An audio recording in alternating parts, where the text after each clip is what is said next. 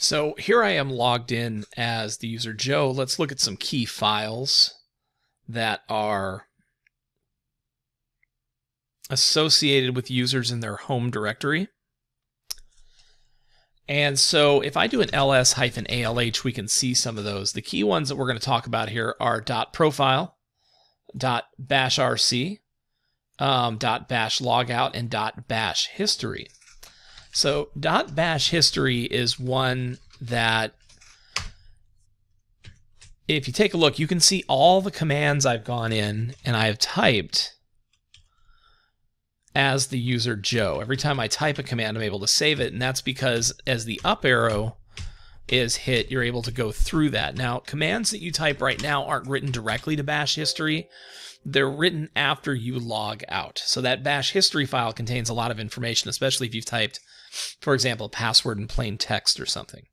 So let's look at .bash logout, and when you type exit or you exit out of a shell, this is essentially the only thing that happens here. And this is the point when your bash history is written out at logout. So anything that gets put there, you could have some malicious stuff that's put there. For example, when you log out, I could add something here that's like echo, or I could cat, I could do something like cat Etsy password, and then pipe it to netcat and send it off to some remote computer. This is not what the command would look like. We haven't talked about this yet. But I could take, sensitive information every time you log out, and I could export it off the computer, for example. So you want to make sure that bash logout is clear. Let's do a pico on .bashrc.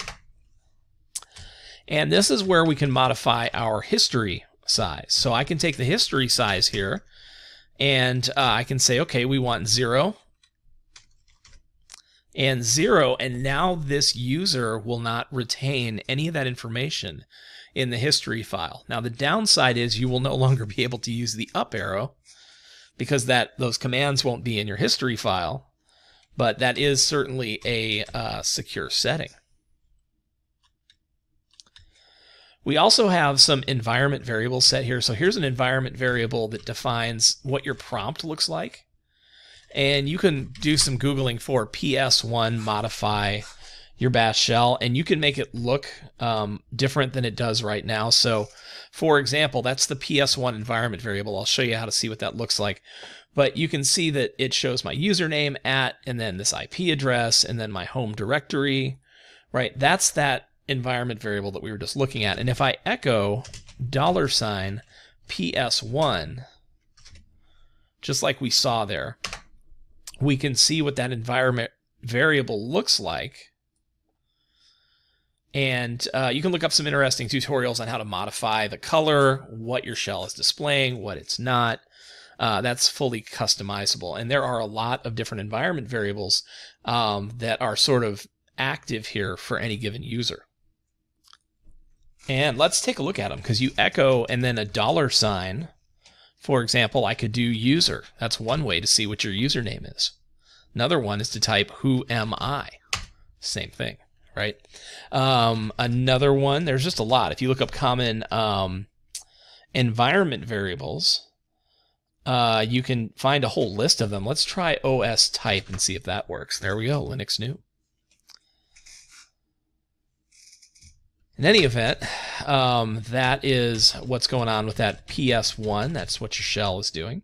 We're also going to see aliases set up here. So an alias is a command. Like when we type ls, we're actually typing ls color auto. And so let's say I wanted to create one. You want to look through this, and I'll give you a tip for doing that. Alias cat equals, and if I were to do echo 1, 2, 3, 4, 5, 6, let's say. Now every time I type cat, instead of actually reading a file, it's just going to echo 1, 2, 3, 4, 5, 6 every time. So I'll save that and we'll exit it. Now watch what happens if I type cat 1, 2, 3. All right, well there's nothing here called 1, 2, 3. So let's do a cat myfile.txt. It cats 1, 2, 3 because my file.txt actually has 123 inside of it, right? In order for this bash rc to become active, you have to log out and then log back in, because .bash rc takes effect when the user logs in. So if I do an su joe and I cat my file.txt now, you'll see it says 1, 2, 3, 4, 5, 6, my file.txt, right? And so that alias has sort of taken control here, and it's not doing what we think it's doing. So that .bash rc file is something you want to check for aliases. So I could, well, first of all, I'm going to get rid of what was in there. And because I was going to use the cat command to kind of check that out. Okay, so now I've logged out, logged back in. That cat alias should no longer be there. I could cat.bash rc and then grep for the word alias. And we'll see all of the aliases that are active here. And so we can kind of get a heads up. And we can see some of them are prefaced with this number sign. And these number signs represent comments. So these aren't active. So I could take that grep command and I could say, okay, show me everything that has alias in it, but eliminate anything that has a number sign as well. And this might give a false result here, but it would narrow it down a little bit more if there are a lot of results. So I could grep for alias, and then I could take all of those results and do a grep -v, which is search for anything that doesn't match this. And I need to / escape this number sign here. And so this will find everything that has the line alias, and then it'll eliminate everything that has a number sign. And we'll get a list back of only things that are in .bash rc that start with the word alias. And now we can see all of the aliases that are being loaded in at the time that we log in to this user shell. Now, .profile is important. This is an important concept here. I'm going to pico.profile, and you'll see here that it's setting our path variable. And it's including our home, okay? Home/bin. So if we created a folder called bin, that would be in our path. We don't have that right now. And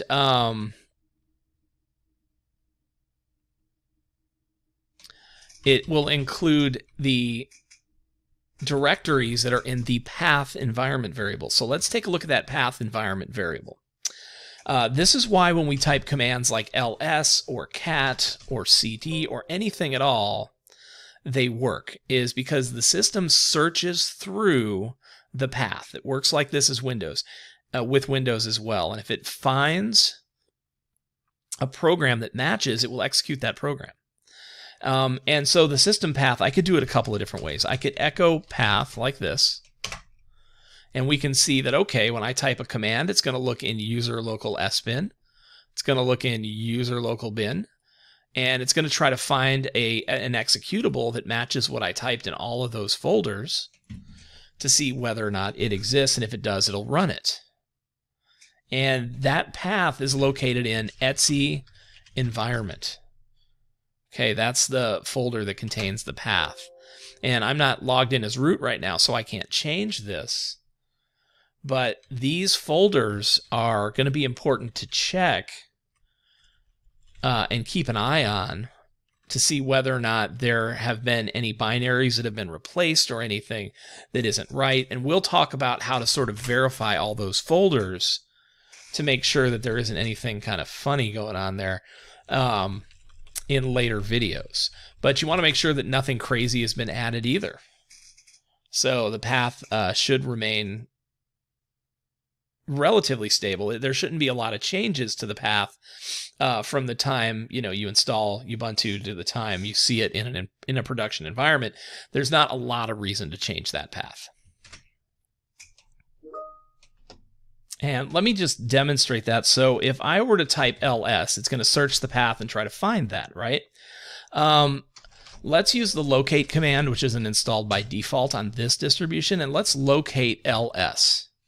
Try to find it. It's going to tell you, well, locate hasn't been installed, so I'm going to apt install mlocate. And I need to do that as root.